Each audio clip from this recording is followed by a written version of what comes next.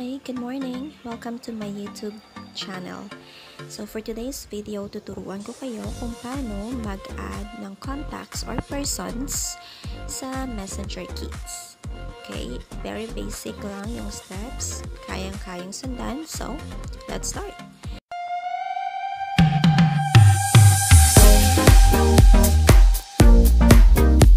Okay, so first step na gagawin nyo is kailangan kayong mag-login ng Facebook at kailangan yung Facebook account na ilalagay nyo is same account na ginamit nyo sa pag-authorize ng Messenger Kids.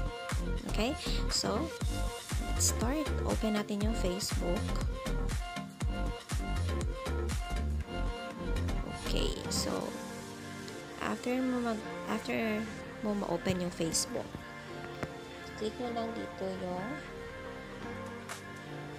parang stripes, 3 lines menu. At makikita nyo dyan yung Messenger Kids. Ito siya. Click nyo yung Messenger Kids. And then, mag-a-appear dyan yung account ng yung anak. So, nakalagay dyan, meron siyang 13 contacts. Okay?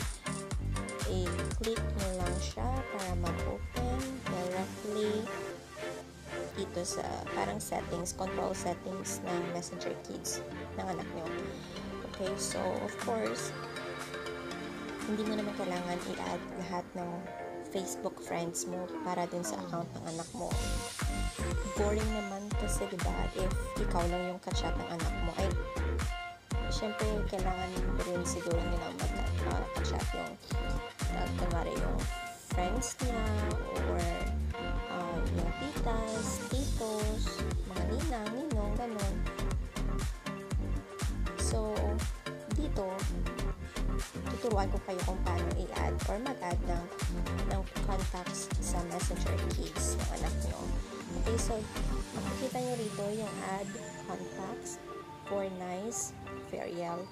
I-click nyo lang siya. And then, lalabas dyan. Sorry, nag-load. And then, lalabas dyan yung mga taong pwede nyong add. Okay, so dito, nakalagay other kids. Ito yung mga tao or mga friends mo na nag-install or gumagamit rin ng Messenger Kids para sa mga anak nila. So, ito yung mga account ng mga anak nila. So, if, kunwari, meron kang mga kakilala dito, yung mga close friends ng anak mo, like, kunwari classmates nila, pwede nyo ma-add. Pindutin nyo lang yung add button na yan. So, dito sa akin kasi hindi rin naman ito kilala ng anak ko. So, no need to add this kids. Dito tayo sa ibaba. Makikita nyo dyan your friends. Ito yung mga friends ko sa Facebook. Okay? Pwede mong ma-add yung mga friends mo sa Facebook doon sa Messenger Kids ng anak mo.